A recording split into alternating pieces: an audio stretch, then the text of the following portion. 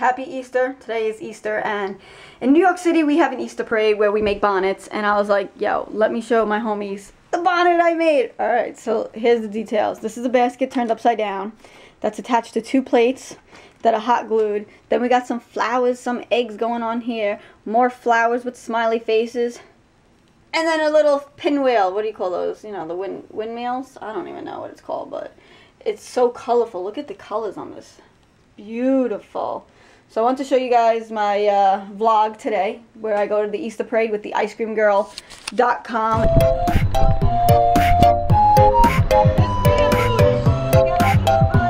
Maria's getting all the attention at the Easter parade. These kids are making some cool Easter art.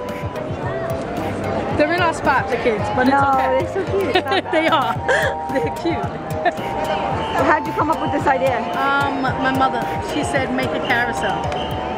So I was like, okay. So thanks to Grandma. Yes. Grandma rocks. How are you? Happy Easter.